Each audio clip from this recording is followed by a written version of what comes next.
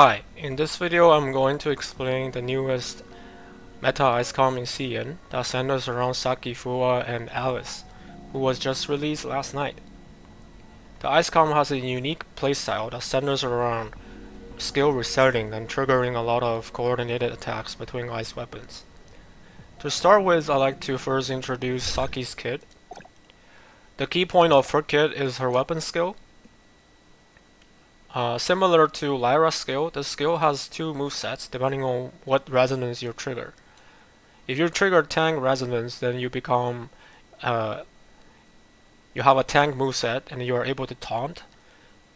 I personally don't play tank that much, so I won't really be talking about this moveset. Instead, I will focus on the DPS moveset. So every time you use Saki's skill, you're gonna do this flashy slash. The move has insane multiplier, 900%, more than 900%, but it has a long cooldown. In addition, you are able to generate this spinning blade. This thing pretty much lasts forever. As far as I know, the only way to remove it is by teleporting to a new map, or let's say teleporting out of the dungeon. And what this spinning blade do is that it has two coordinated attacks. The first coordinated attack is called flow. You can trigger this just by using any weapon. Just attack using any weapon. So it doesn't need to be a ice weapon. So for example, I'm using Ling right now. I'm doing attack. And you can see it shoots out the arc and then dealing like around 70k damage. So that is the flow attack. Very easy to trigger. It has a 0.8 cooldown, like I said. In addition, you are also able to heal. So very nice to have. That gives IceCom the sustainability, because IceCom is a melee focused comp. So this heal really helps you survive. Now the other coordinated attack is called the surge attack. The surge attack has a much higher multiplier, 450, but then it has a longer cooldown, 10-second cooldown. So you can only trigger the surge every 10 seconds. Now the way you trigger this is by doing the branch attack moveset, and you have to do this with Saki's weapon. So what you do, so during your normal attack animation, you hold left click like this. So the spinning move is the branch attack. So you can see I hit there's like a massive 6-digit number there. So that is the surge attack. The other way to trigger the surge attack is by using Saki's discharge. So there are two ways to trigger the surge. One is the branch skill, one is the discharge skill, and then they share the same cooldown. So this surge and the innate high multiplier is where the burst of IceCom comes from. And then this flow attack, gives IceCom the consistent damage. Now I do want to talk about her 1-star, because her 1-star is the key advancement of IceCom, because it resets all your skill cooldown. Now to reset it, you have to use a total of 5 times weapon skill.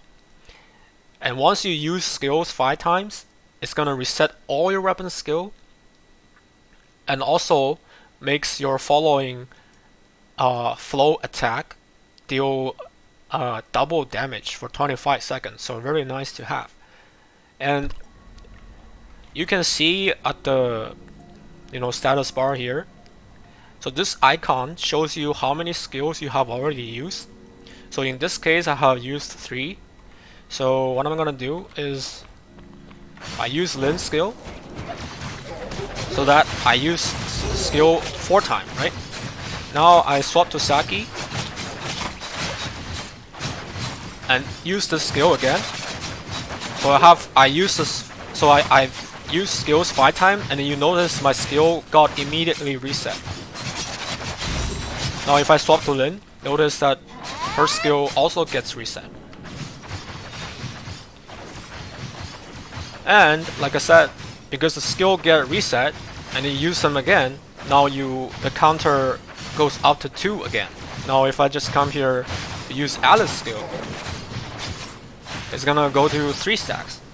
So the skill resetting mechanics is the feature that makes Icecom very flashy, but it also means that it takes skill to master it, because that you really have to get familiar with all your skill cooldown, the rotation, and you have to keep track of how many skills you have used.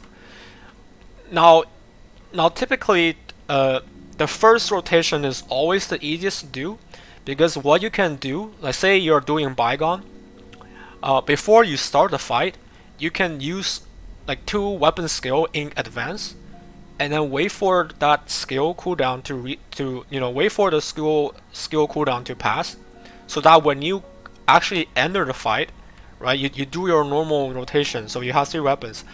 After using all 3 weapon skill, then you have a total of 5 skills used. So that way it resets all your weapon skill. So you can unleash another round of burst. So and then there are a lot of tricks around this. So one of them is, of course, you want to make sure, like for example, you want to make sure your highest hitting skill is the last one in that rotation, right? So that way when you reset it, then you can use that high multiplier skill again. And I think figuring out a suitable rotation for yourself is a very enjoyable process. Everyone can have a different rotation, and unfortunately I'm here just to provide the mechanics. I don't have a perfect rotation myself, so I'll leave that to you guys to figure out, which will be fun. Now let's talk about Alyss. She is basically a better Frigg. What she does is also she provides a lot of off-field damage, but unlike Frigg, you sort of need Frigg's advancements, because otherwise Frigg just deploys the field, doesn't do anything. But Alyss, similarly she just deploy a space. So this space is I'm pretty sure it has like infinite range. So like as you can see, I'm moving around and it doesn't seem to have a boundary. So this alone is already better than Frigg's skill field. And what this field does, or this I should call it space, what this space does, within this space, when you use a ice weapon discharge, it's gonna unleash a frostbite attack. As you can see here, 262.1%. This skill is also able to slow target by 2 seconds. Now it doesn't work against boss. In addition, within this space, if you land 12 hits with Alyss weapon, it's gonna trigger a second coordinated attack called Dimensional Slash. I'm just gonna call it Slash for simplicity. So this slash can be triggered. So once you trigger this, you can trigger the slash every 2 seconds, dealing 270% attack damage, as it says here. Now, to trigger this, of course, you will want a fast hitting moveset, and Alyss does have a fast hitting moveset, which is the branch attack. So you do that by left click and then into hold left click. So similar to Saki's branch skill. And so what's good about this is that every time you use a weapon skill, you will have invincibility frame when you use this. So you will be immune to damage. So that really helps, because otherwise you're just gonna be sitting here, you do a lot of hits, great, but then you're also taking a lot of damage, and then you might get one-shotted, especially in content like Bygone or like the 4-player Bygone, stuff like that. So this invincibility frame here really helps. In addition, it's also able to group enemies, so it kind of suck in mobs. So you are the center, it kind of just pull the mobs in towards you. So before Alyss was released, Ice Com is the only com that doesn't have this sort of grouping ability. So Fire Com has Ruby, Volt Com has Tianlong, and Physical Com has Lyra. And now finally Ice Com has its own grouping capability. So this is very nice. Now the move set. So let me first use skill. So you will see a icon here that says when you do that branch skill moveset, you will have invincibility frame. So, and then the branch attack. So you see, is this flashy kicking flashes. So that thing is gonna help you to quickly stack that 12 stacks so that you can trigger the additional slash coordinated attack. Now, similar to Saki, Alyss will also need her 1-star to really become the most optimal. And what her 1-star does is that when you are within this icy space, every time you use a ice weapon skill, you will summon Alyss Phantom, and then that Phantom is gonna unleash Alyss Discharge. So I'm now within the icy space. I use Saki's skill. You can see Alyss Phantom there doing her sin. And in addition, I don't know if you guys catch it, but but that Phantom there swapped to Saki's weapon. And then that is, so once that Phantom uses Alyss Discharge, right? It's also gonna use the so this is confusing. It is also gonna use the weapon skill that triggered the Phantom. So I use Saki's weapon skill. So that Phantom is gonna use Alyss Discharge first. That does like 720%, right? After that, she's also the Phantom is also gonna do the Saki's weapon skill again. So you're looking at 700% plus like 900%. So like that's like an insane off-field or coordinated attack. And then the more ice weapon you have, the more you can trigger this, right? So this is like very, very broken. Now here is the thing. Now here I'm gonna talk about who is gonna be the last spot in your ice weapon lineup. Even though the more ice weapon you have, the more Phantom you can trigger. But Lyn herself also has a insane off-field damage. So pretty much to decide if you want Lyn or not is that your Lyn. So this is from some other CNN content creator. I didn't really do the math here, but it seems like you need to at least have Lyn at 3-star. Also her full chipset to out DPS a so I'm in battle right now, excuse me. So you do have to at least have Lyn at 3-star and her chipset to replace someone like, say, a 6-star Tsubasa. Now, before Tsubasa already have like insane buffing capability. Now in CN is 40% damage buff, and additional 15% damage buff when you use her ultimate, or sorry, discharge.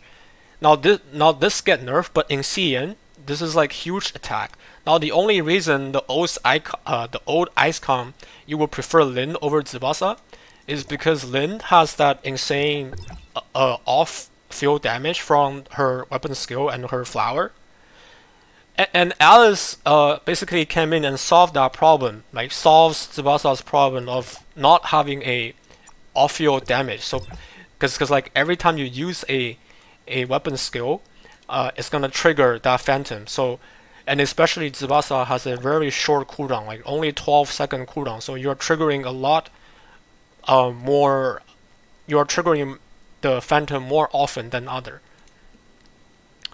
And I don't personally have Frigg. Frigg is like similar to Tsubasa, right? So the triple ice calm is a very solid calm, and then you don't really need Lin. However, if your Lin is at least at 3-star, and also you have a full chipset, then the thing might get different, because a 3-star Lin basically, so if you look at her skill, her 3-star reduced the cooldown to 0.3 seconds, so you're spawning that off-field damage very quickly. It lasts for 20 seconds. So 20 divided by 0.3, and then that spawning does like 60%. So you're looking at like, I believe my math is correct. I think it's 4,000 multiplier off-field damage. So even though Lin is not able to trigger that phantom, but then a 3-star Lin has enough personal damage to make up for the additional phantom you trigger. So if your Lin is like 3-star and you also have her chipset, then it's gonna be worth taking over, say, like a 6-star Tsubasa or like a 6-star Frigg. Now Lin is also an option if you want to branch out to other comp. However, if you are like a low spender or free-to-play free-to-play player, and then you only care about ice comp, then my suggestion is you don't have to pull Lin, right? So you can either use Tsubasa, like I said, which is free. You can get her all the way to 6-star, or if you already have Frigg, and then you can run like Frigg, Alyss, and Saki, who all just need 1-star to become fully functional. If you're like a whale, so you don't even hesitate, like get Lin to max, because because like, and another advantage which pretty much only applies to whale is that the Lin's chip is the only Lin is the only weapon that can fully utilize Lin's chip, because this is a very powerful off-field damage buffing chip. So if you use like Frigg or Tsubasa, then you can only do something like 2-piece Lin plus 2-piece Frigg, and then that is not gonna be as good as 4-piece Lin. Let's see. Yeah, like I said, you don't really need further advancements. I mean, the more advancements you have, the more damage you do. And I do want to mention Alyss 5-star here, because it gives you a cheat death, and that has like 60-second cooldown, so it's good to have. Saki, on the other hand, her 5-star can trigger Phantasm. So when your surge hit enemy, it can trigger the Phantasm, and that Phantasm. So the Phantasm is normally you trigger Phantasm by doing a perfect dodge. Now here is just when your surge hit enemy is gonna also trigger a icy Phantasm. That Phantasm shares the same cooldown as your normal Phantasm. But unfortunately, the bad news is in these days endgame content, a lot of mobs are immune to CC and Phantasm. So if you are a whale trying to go for this, I would say unless you're going for 6-star, then you don't bother going for 5-star. So if you want to go for her constellation, like go all the way to 6-star. Last, I want to talk about her Simulacra. Now her Simulacra is very interesting, because if you have like 4,000 friendship, it also allows physical fire volt weapon to be able to summon Alyss Phantasm. So normally, if you read her skill, or sorry, her advancement, you need Ice Weapon skill to trigger the Phantasm. But then if you have her Simulacra, then you basically, even if you use let's say like a physical weapon or Volt weapon or any other 3 fundamental weapon, you're able to trigger that Phantom also. So let me just demonstrate here. So if I use Claudia skill, you can see that Phantasm. So you don't have to use Ice Weapon to trigger this.